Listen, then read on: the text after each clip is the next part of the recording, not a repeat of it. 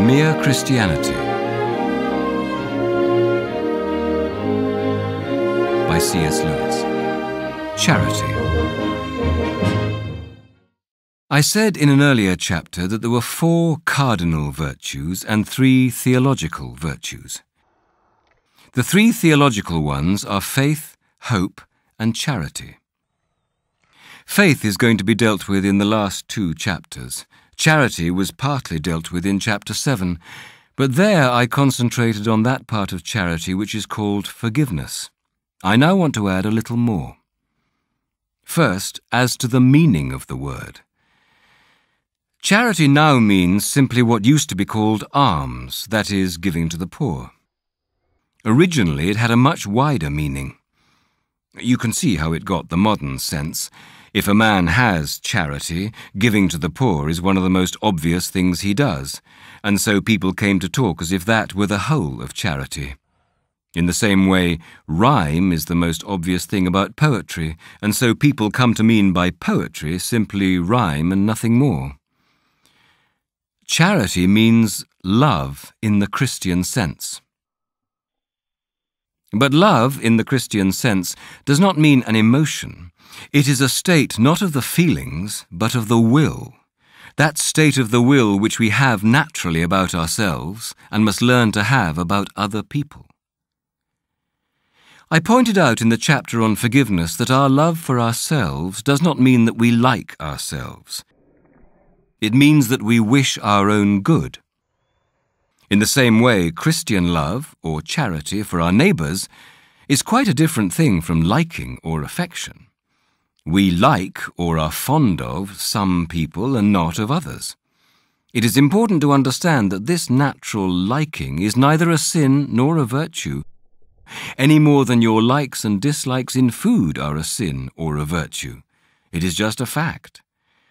But of course, what we do about it is either sinful or virtuous. Natural liking or affection for people makes it easier to be charitable towards them. It is therefore normally a duty to encourage our affections, to like people as much as we can, just as it is often our duty to encourage our liking for exercise or wholesome food, not because this liking is itself the virtue of charity, but because it is a help to it. On the other hand, it is also necessary to keep a very sharp lookout for fear our liking for some one person makes us uncharitable or even unfair to someone else. There are even cases where our liking conflicts with our charity towards the person we like.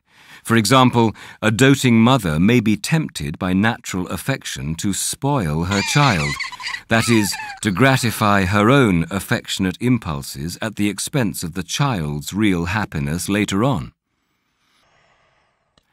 But though natural likings should normally be encouraged, it would be quite wrong to think that the way to become charitable is to sit trying to manufacture affectionate feelings. Some people are cold by temperament. That may be a misfortune for them, but it is no more a sin than having a bad digestion is a sin.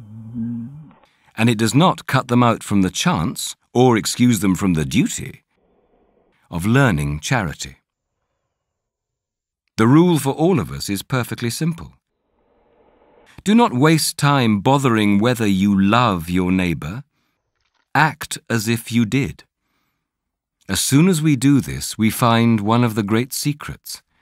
When you are behaving as if you loved someone, you will presently come to love him.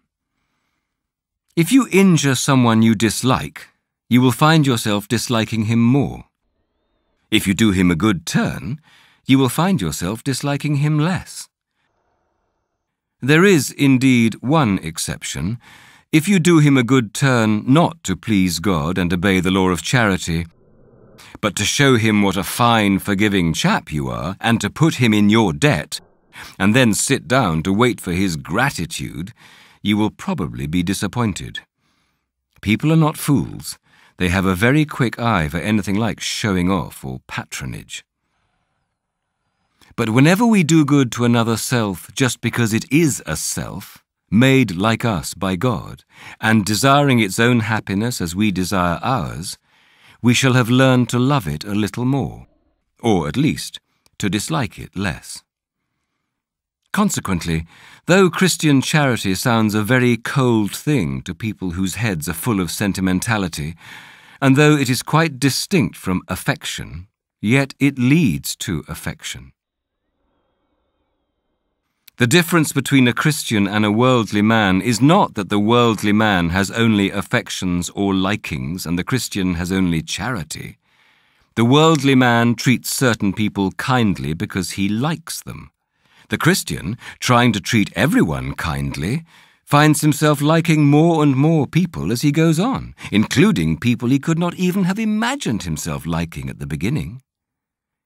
This same spiritual law works terribly in the opposite direction.